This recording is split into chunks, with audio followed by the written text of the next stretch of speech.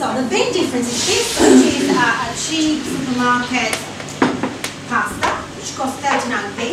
It's dried in about 6 hours, while this one is dried in about 28 hours. So it's a massive difference. Perché questo qui, essendo la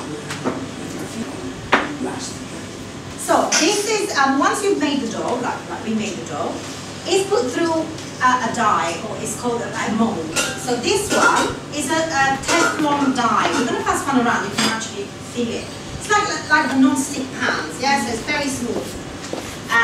This one is passing out afterwards is actually put through a bronze dye. So the bronze dye is what gives the roughness to the pasta.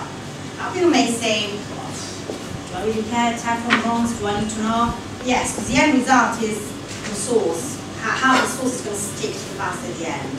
Quella lì, ad esempio, la pasta quella liscia è fatta a una temperatura minimale di 115-125 gradi. So the cheap pasta is dried at about a temperature of 125 degrees. Questo invece è il massimo 50. This maximum 50 degrees. So again, very slowly, very gentle. Ci vuole più tempo. We go back to the slowly, then. Sono dei costi. Therefore, it costs a lot more. You get a much better result. Però poi quando noi abbiamo cuoce, l'hai girata. There we go. He's saying now just, I'm going to use tongs like that. Just a little bit of olive oil.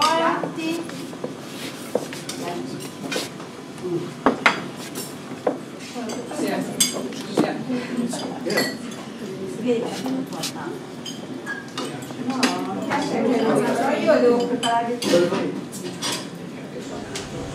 Brillante. I'd like to show you what you're going to find in your bags. Sorry? Yeah, it's like it's collapsible. Yeah. Telescopic. Yes, I was trying to look the right word for that. So we've got the recipes for you. We've got a nice